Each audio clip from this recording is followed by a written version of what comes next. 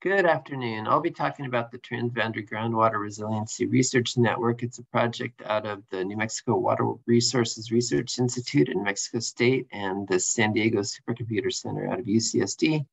And we'll also be emphasizing this as a NSF project.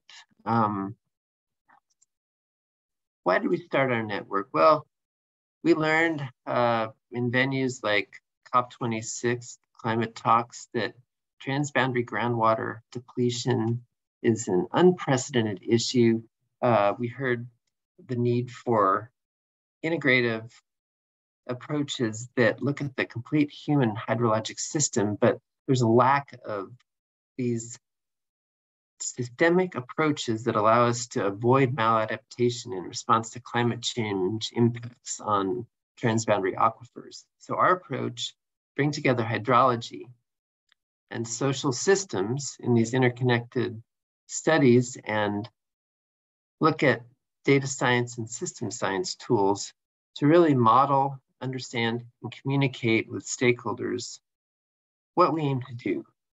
Basically connect existing networks. Like you see in the cartoon, we want to catalyze transboundary groundwater resiliency research to address groundwater scarcity and its natural and societal impacts, identify capabilities of this convergence approach of those four puzzle pieces to determine key questions and fill critical gaps in knowledge and resources. And finally, support the development of students and early career researchers who will lead the next generation to collaboratively integrate water data and system science to address transboundary groundwater scarcity.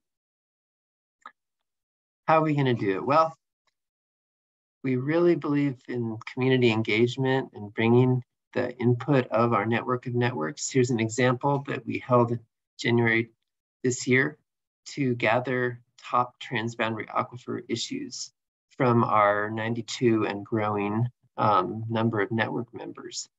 We'll have a free online course on system dynamics modeling, peer mentoring and educational seminars, annual workshops, communication, exchange, and engagement via website, Slack, and social media, and volunteer and leadership opportunities for students, the nexus and focus of this project.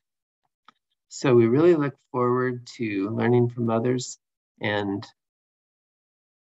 thank you. Please learn more at TGRR, website noted here.